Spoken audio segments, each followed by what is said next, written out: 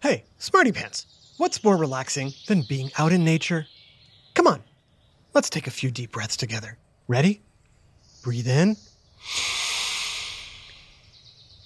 Breathe out. Breathe in. Breathe out. Hey, what you doing? Little meditation out here in the pines? Oh, hey, Grasshopper. Yeah, we were just appreciating the beauty and tranquility of the natural world and the relationship between the sun, the trees, the flower, and the animals. Ah, the whole cycle of life thing. It's nice. Yep. Humans and other mammals breathe oxygen and exhale carbon dioxide, while plants breathe carbon dioxide and exhale oxygen. It's a perfect give and take. The truth is, we couldn't live without plants. Like this big beauty I'm sitting right next to, with the big red leaves and the cute little spikes on the end. You mean this pretty plant I'm sitting on? Oh, this is no ordinary plant. Yep, it's got me all right. Yep, it's got me. I'm so silly. What do you mean it's got you? What's happening? This is a special kind of plant that eats grasshoppers. But hey, cycle of life, right? Until we meet again! Eats grasshoppers? Oh no! But hey, it's cool. Plants gotta eat too, right? But I'm confused. I thought plants ate sunlight and nutrients from the soil that their roots suck up. Hi, let me help you out here. I'm what is known as a Venus flytrap, one of many carnivorous plants. Plants can be carnivorous? As in meat eating? Hey, Smarty Pants, did you know that some plants ate meat? You did? You're blowing my mind. What else do carnivorous plants eat besides careless grasshoppers? I can't speak for everyone, but I like to eat ants and spiders and beetles. I love the beetles. But you look so pretty and innocent. I never would have suspected. That's part of the game, right? If we looked dangerous, we'd starve. Good point. So why is it that some plants eat insects? How do they digest them? And could they eat me? It's time for another whiff of science on Who smarted? Who's smarted? Who's smart? Is it you? Is it me? Is it science or history? Listen up, everyone. We make smarting lots of fun on Who Smarted. Okay, when I have a question about poo, I call my friend. Why, me, of course. Poo-moji. But when I have a question about plants, I call my botanist friend. And a botanist is someone who studies plants. Hello there, botanist friend. Hello, narrator friend, and all you smarty pants listening. What can I help you with? Let's start with the basics. Why do some plants eat animals? As most of you know, the majority of plants get their nutrients from the sun, the air, and the soil in a process called photosynthesis. But in places where the soil's thin, or not so nutritious, or mineral-rich, like an acidic bog, plants have to be more creative. So they trap animals, usually, but not always, insects. And when those insects decompose, the plant laps up their nutrients. I see. I'm a little surprised to find this Venus flytrap here in North America. I figured it would only grow somewhere like the rainforest or jungle. Kids, where do you think carnivorous plants live? Oh yeah? Interesting. Let's find out. As it turns out, carnivorous plants can be found on every continent, except Antarctica. And they grow on lots of Pacific islands. So, how can a plant eat an animal? For that, let's go on a carnivorous plant journey. In 1860, Charles Darwin... That's me! Yes, hello, Charles. Known as the father of evolutionary theory, Darwin was on a vacation in England, and while out taking nature walks, he discovered many dead insects caught in the leaves of a plant called the common sundew, otherwise known as Drosera rotundifolia. He became obsessed and wrote about it. At this present moment, I care more about Drosera than the origin of all the species in the world. The way some Droseras work is this. Thirsty bugs flying around looking for a drink see some dewdrops sitting on the leaves of a plant. They land to get a drink, only to discover it's not water. It's actually a glue that traps insects. Some Droseras have a nectar, sugary stuff that bugs want, but when bugs land on it, sticky hairs bend over and trap the insect. And then more of the sticky stuff makes the insect suffocate. Wow, the cycle of life can be pretty rough. Indeed.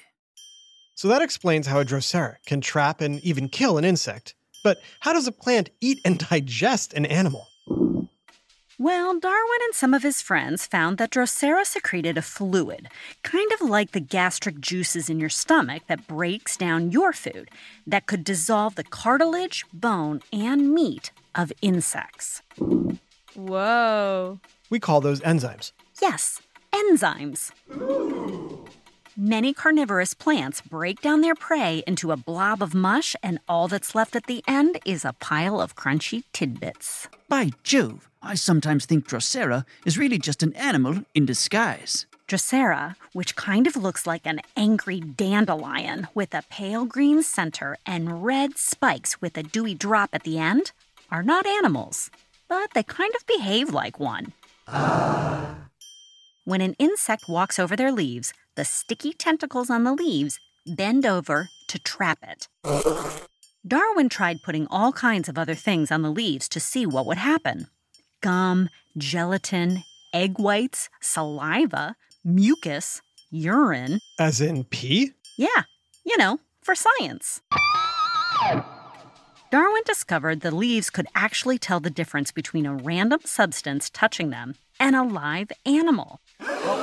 By knowing the difference, the plants don't waste energy trapping something that's not worth eating. That's pretty smart. Darwin thought so too.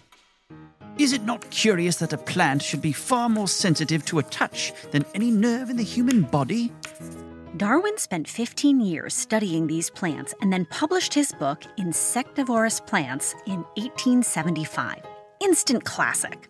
But there are plenty of other carnivorous plants besides the Drosera. Want to know how they work their meat-eating magic? We sure would, right after this quick break. Now back to Who Smarted. So where are we off to? We're headed to Asia to observe the marvelous variety of pitcher plants.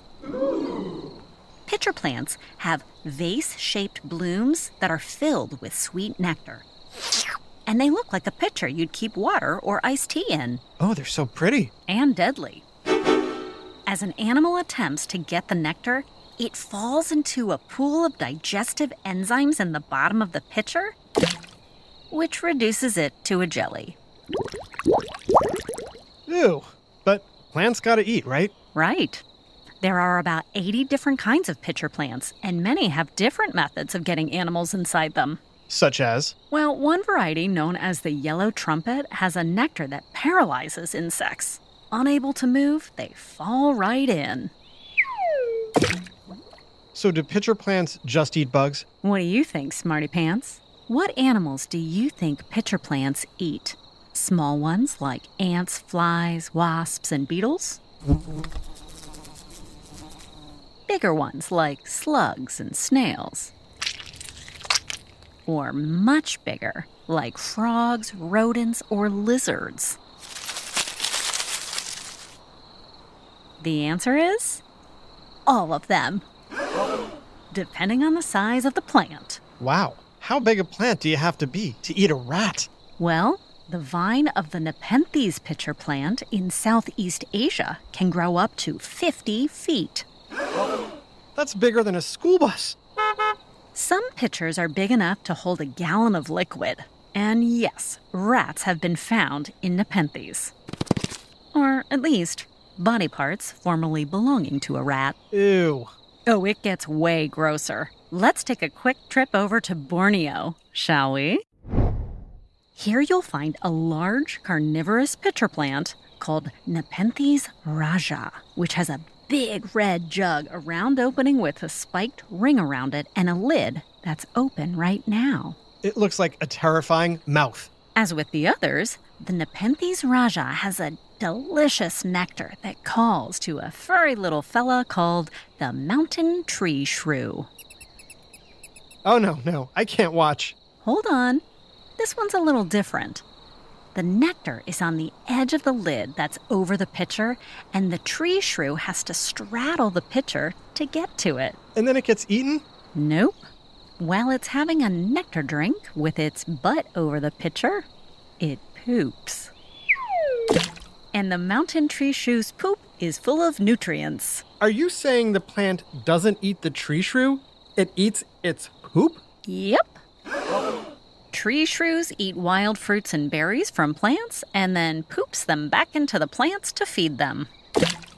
There's that crazy cycle of life again. Let's head back to North America to the pine habitats of North and South Carolina. Hello again, Venus flytrap. Sup? So where do Venus flytraps get their name from? Do they grow on Venus? Nah, it's because we're so pretty, like the Greek goddess Venus. Venus flytraps kind of look like a toothy clamshell, and inside it are two hairs. Open wide, Venus. Let us have a look. If an insect touches both hairs, or one of the hairs twice in a row, the clamshell closes. Those teeth lock together so the insect can't get out.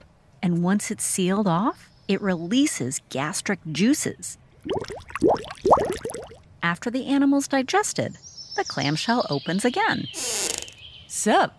Some carnivorous plants, like the Helianthera, don't make their own digestive juices.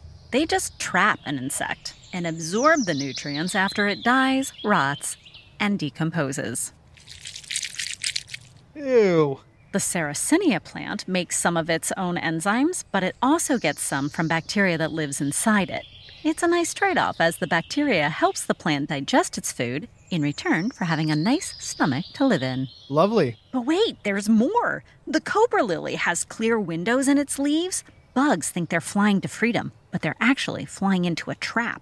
And there's a big floating bladderwort that lives in the water and has cup-shaped leaves that small water animals get stuck in. Wow. Who knew there were so many animal-eating plants? Which leads to my most important question. Can carnivorous plants eat people? No. In fact, people are much more of a danger to carnivorous plants. Between the destruction of the wetlands where pitcher plants and Venus flytraps live, and exotic plant collectors removing so many carnivorous plants from the wild, many of these plants are in danger of going extinct. That is not the cycle of life, dude. A big shout out to Amelia from Cottage Grove, Minnesota. Thanks for listening to Who Smarted every night, Amelia. This episode, Carnivorous Plants, was written by Lisa Selin Davis and voiced by Adam Tex Davis, Charlotte Cohn, Jenna Hoban, Jason Williams, and Jerry Colbert. Additional voices, technical direction, and sound design by Josh Hahn. Who Smarted is recorded and mixed at the Relic Room Studios. Our associate producer is Max Kamaski. The theme song is by Brian Suarez, with lyrics written and performed by Adam Tex Davis. Who Smarted was created and produced by Adam Tex Davis and Jerry Colbert. This is an Atomic Entertainment production.